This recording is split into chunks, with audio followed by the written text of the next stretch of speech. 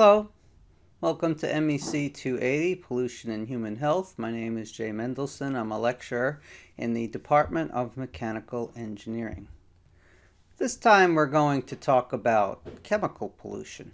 The first thing you need to know is what's the definition of chemical pollution. Simply, chemical pollution is the harmful effects on animals and plants from having a chemical get released into the environment.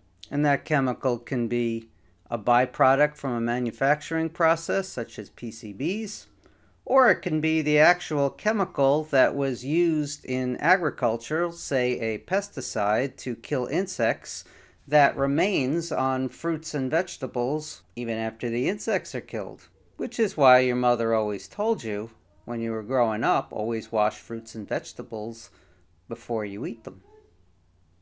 There's short-term and long-term effects of chemical pollution. Some chemicals are so toxic that they can be deadly even in the short term.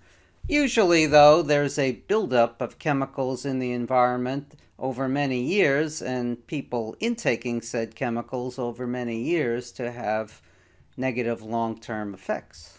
These articles will explain the difference. This page is a who's who of some of the worst chemicals that are out there for pollutants. Formaldehyde is nasty stuff. It was originally used in a lot of building products, and it has one usage that will go on, and that is it's used to preserve biological specimens. It smells horrible, and if you breathe in a lot of formaldehyde, you're going to be coughing and wheezing, and maybe even get nauseous. And if you go to med school and you're in anatomy class, you're going to learn all about the effects of formaldehyde, and you're going to have to get used to it. Mercury and lead are some of the most dangerous metals out there, and their negative effects on people have been known for centuries. Mercury was played with by scientists in the 19th and 18th centuries, and it caused madness. And lead can do the same thing, severe brain damage. Asbestos was originally used as a flame retardant, and it is still found in buildings built in the 1950s and 60s. Asbestos did a fantastic job of stopping fires in buildings.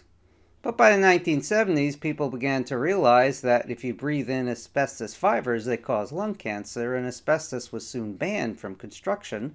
But every once in a while, an old school or an old building is rehabbed, and there's an asbestos abatement program where vinyl plastic sheets are put over the construction site, and people are told to stay away, and the workers have to wear hazmat suits to work in there where the asbestos is removed. Polychlorinated biphenyls, otherwise known as PCBs, were used in the production of electrical transformers in the 1940s and 1950s. And in a famous situation, a General Electric factory along the Hudson River south of Albany dumped thousands of pounds of PCB into the Hudson River. But then people also began to notice that PCBs could cause cancer, so they became a banned substance by the 1970s.